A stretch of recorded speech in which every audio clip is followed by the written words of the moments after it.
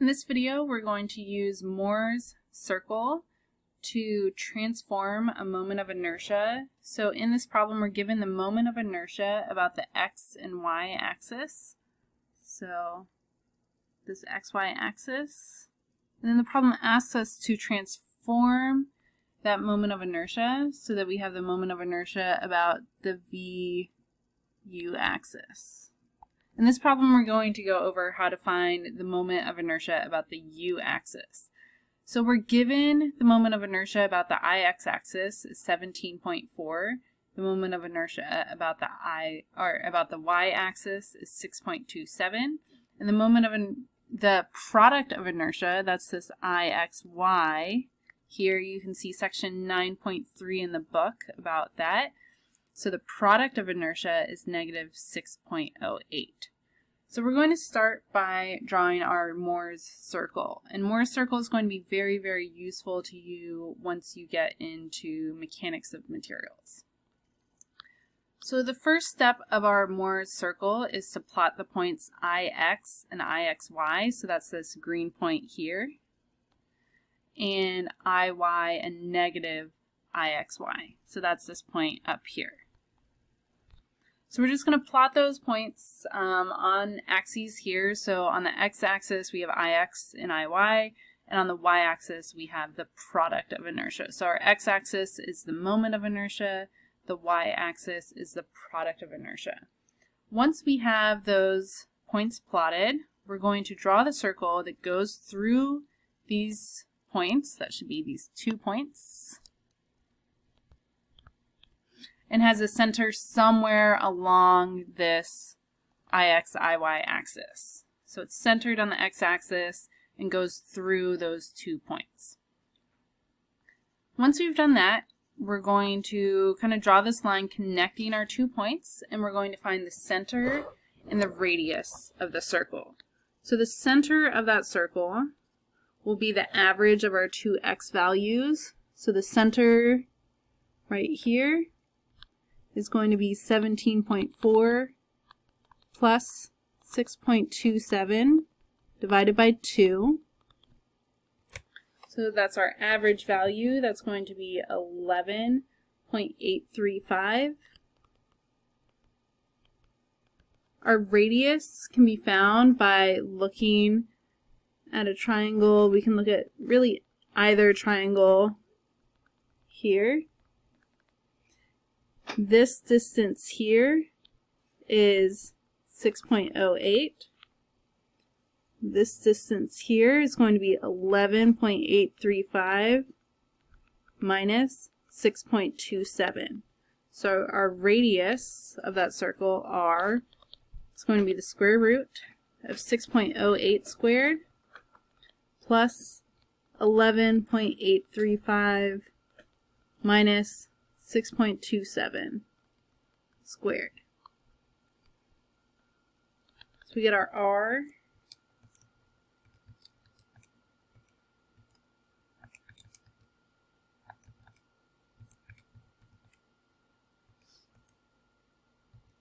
is going to be 8.24. Is the radius of that circle. We could have just as easily used this triangle right here, and we would have gotten the same radius because it's on the same circle. So once we've found the center and the radius of our circle, we're going to rotate our line 2 times theta. So going back to the example, our x-axis has been rotated clockwise 45 degrees. So we've rotated x 45 degrees, and when we're in Mohr's circle, we're always going to multiply our angles by 2. So here we're going to rotate from ix, and that's going to rotate 90 degrees. And on this point, this is going to be IV, and what was the other axis called? So, oh, sorry, that's going to be IU and IUV.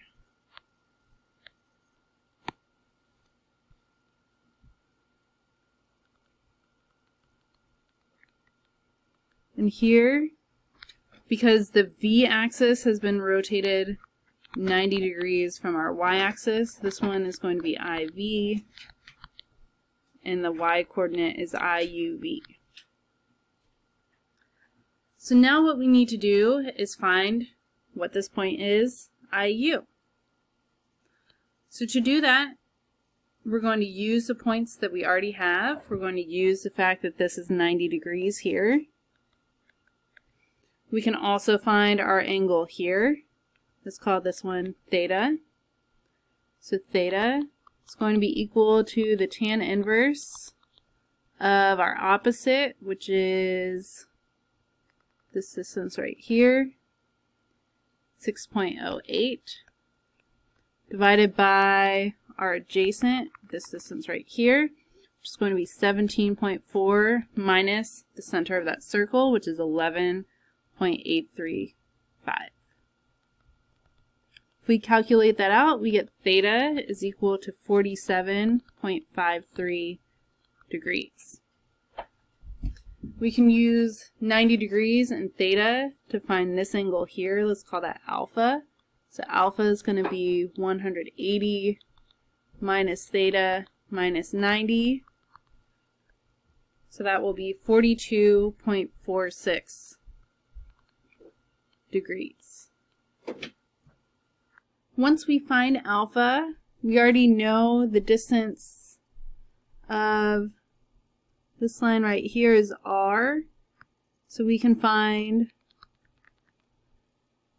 this distance right here as being r cosine of alpha.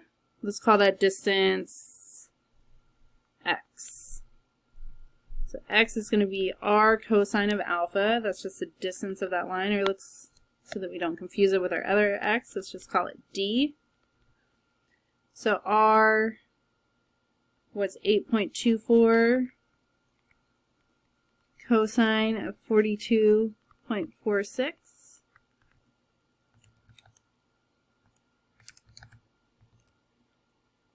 It's going to be 6.079. And then that means we're left looking for this distance here, which is going to be IU.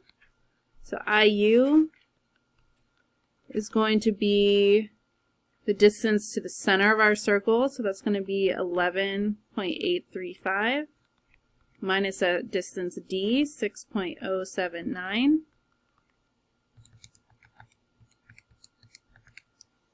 That's going to be 5.76. So that is the moment of inertia about our U-axis using Mohr's circle, and our units are inches to the fourth. We could use the same method to find this distance right here, which is going to be our IV, or our moment of inertia with respect to the v-axis.